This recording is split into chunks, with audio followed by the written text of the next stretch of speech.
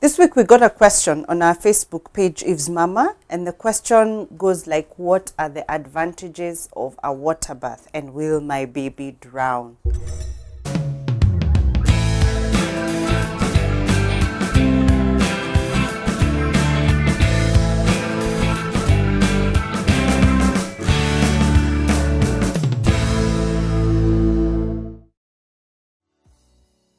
Now I get that question a lot.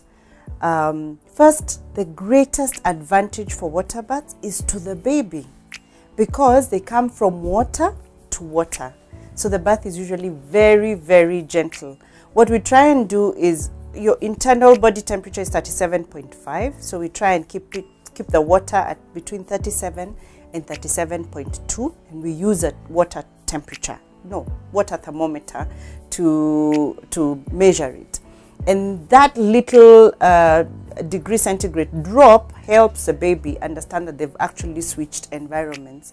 But it's so gentle that the babies don't even cry. So that's one of the things you need to know if you're planning for a water bath, that once your baby comes off the water, they may not even cry because it's a very gentle landing. They don't even notice. But there's also the advantage to the mom.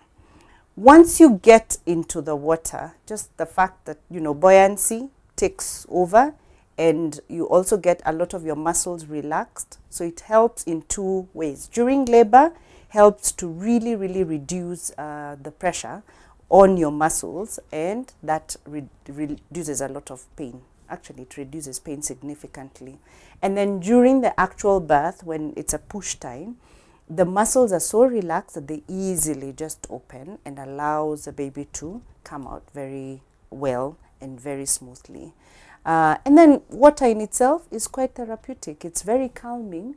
So a woman being in water relaxes a lot more than a woman on land. By land, I mean out of the water. So thanks for your question, Karemi, and keep asking questions, and please subscribe, contact us. Thank you. So one day, dad comes and tells me his ordeal.